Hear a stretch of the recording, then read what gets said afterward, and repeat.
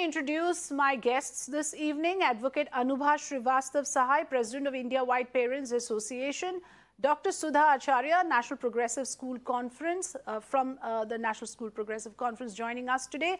Also is Nayan Parekh, educationist. Therefore, I want to ask here again the other important questions here. Mr. Nayan Parekh, on July 25th, 2012, another child, Shruti, it happened in Tamil Nadu again, died in a similar way. That is when the Tamil Nadu government submitted the draft rules. So what it shows is it's become a cycle. Then there is a wake-up call, rules are framed, but over a period of time, the laxity creeps in. What do we do about this? In fact, my daughter was studying about, I think this is 7-8 years before, and we are talking about Chennai, but in Ahmedabad, we had a similar incident, same thing. The child got crushed when the bus driver took it in reverse. So I feel this is not Chennai, this is not Ahmedabad, happens often. And I think when a child dies like this, I mean, something in all of us die at that moment. And I have a few suggestions as to how do we make this work. One is that we have made the rules. We have Supreme Court guidelines. How do we make it pakka?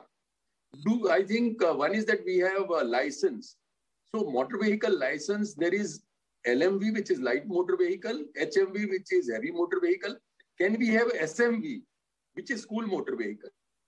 And it happens in some of the countries where school drivers, bus drivers are specially trained, and they are trained times and again so that they know how to handle the child and how to handle the children, especially because they get down, they run fast, they at times miss or drop some article, and they get behind the bus at times where a driver cannot see. So how do we make some of our drivers very special, skilled drivers for handling children? And therefore, I feel that let there be SMV, and only children or only bus drivers who have SMV and they get renewed every 2 years, they can only drive. That is one.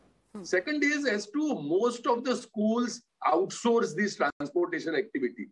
Though you might have a committee, actual transportation is outsourced to some buswala transport guy who does it. And I feel that if there is an accident like this, which happens, and we talked about 3 accidents, I think 2 by you in Chennai, I knew 1 in Ahmedabad, and there would be many more that we don't know about. In that case, can we provide for automatic cancellation of school license? Because finally committees are there, the bus drivers are there, but who's responsible? So I'm saying that if a child dies on your school premises by your school bus, no matter who is the transporter, the school's license should be suspended for a while. Second, can we do something more than this, which means that we say that for 3 years, the school cannot work, or 5 years, or automatically it is kind of cancelled forever. What is the strictest action we can take? Because a child's life is lost and we can't take it easy that we have enough rules. How do we make it automatic that if you commit this kind of a crime, then your school can no longer run? Yes, there must be. Or the driver who did this, we have to cancel his driving license forever. How do we do that? And there are so many countries who do it well. I was in America, and I think they treat children so preciously.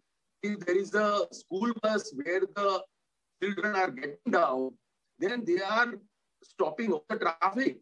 We stopped up to the time there was red flickering light for the people to know that here the school children are getting down, and you have to be 10 feet away from that school bus. You just can't be there. So some other vehicle also cannot run over those children.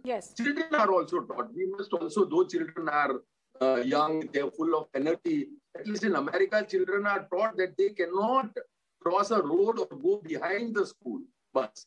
They cannot, if they go in front of the school bus. No, we all do that, sir. As a parent, I can tell you, every parent does that. I mean, there can be no bigger concern for a parent than the safety of a child. We do tell our children that be mindful of your step, but they are children. And like you said, deterrence must be set. There must be exemplary punishment. Heads must roll.